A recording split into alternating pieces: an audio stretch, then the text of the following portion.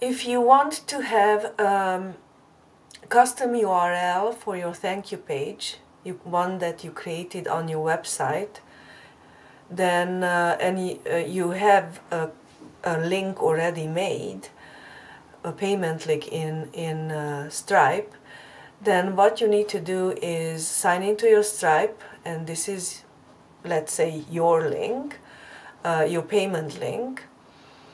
So you go to the payment link and the three dots, click on the three dots here, then click on edit.